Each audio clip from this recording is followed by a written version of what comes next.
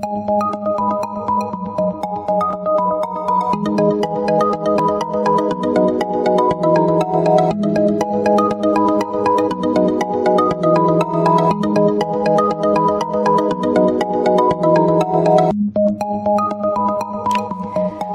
Aries, this is your forecast for the month of November 2017 for Aries Sun, Aries Rising, or Aries Moon. It might also be helpful for you to watch your rising and moon sign. You can join me on Facebook and Instagram for daily insights on tarot and astrology, as well as my pay-per-view channel, vimeo.com/on-demand/The Alchemist Astrologer, where you can access a variety of videos on love, finance, and well-being.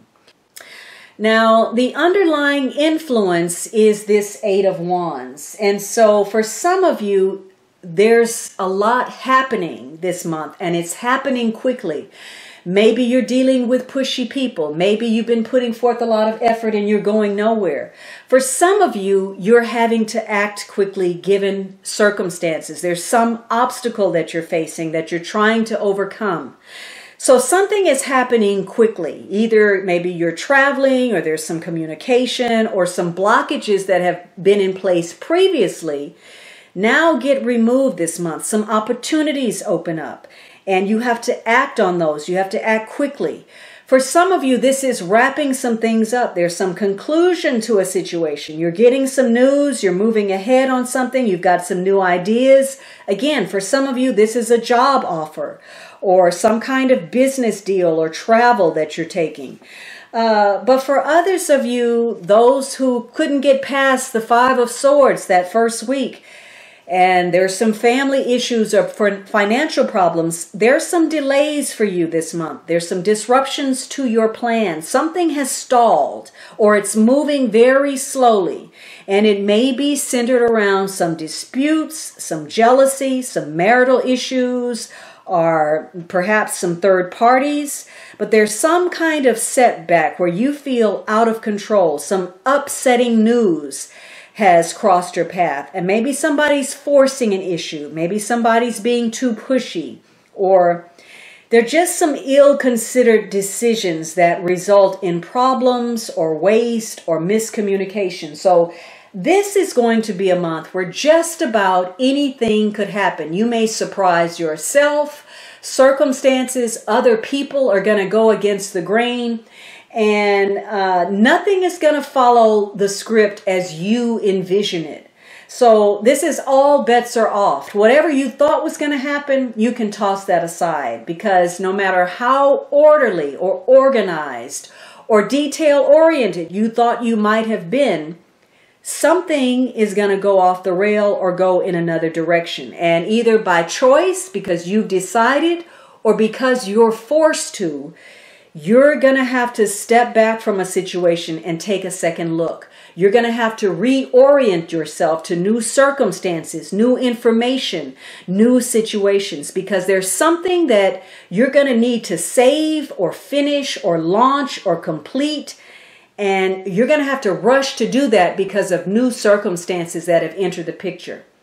For some of you, you're getting past a situation and you're moving quickly. You're aggressively addressing something and you're accomplishing a lot, and you're going to end up with time to spare on your hands because you're in top form. You're making sound, quick decisions. But for others of you, you're lost in the storm and things are running away with you. They're overwhelming you. And your head is spinning. You haven't even fully integrated what is going on. You're still scratching your head. So whether or not you were expecting these things, something is going to happen where you have to act quickly, and maybe more so than you're ready to deal with. This is get up and get moving. Get on the train or miss it. And you're going to have to really push hard to create the outcome that you want, because if you just let that wind rush past you, you may be disappointed with what that outcome is. Well, the good news is you don't have any major cards, so you're largely in control. Now, part of this is that you're doing some kind of review, some kind of discussion or some kind of quick transaction that you need to make. Something is going on. And part of that could be some kind of message that you receive that changes your plans.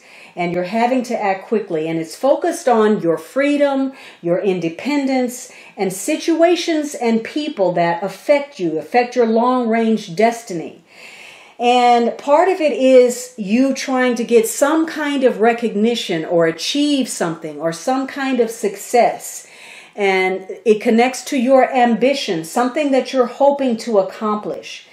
Now, many of you are involved in a situation that has been at in a stall, a dead end, no resolution. And so an outside party, some factor, is going to step in and take control of this situation.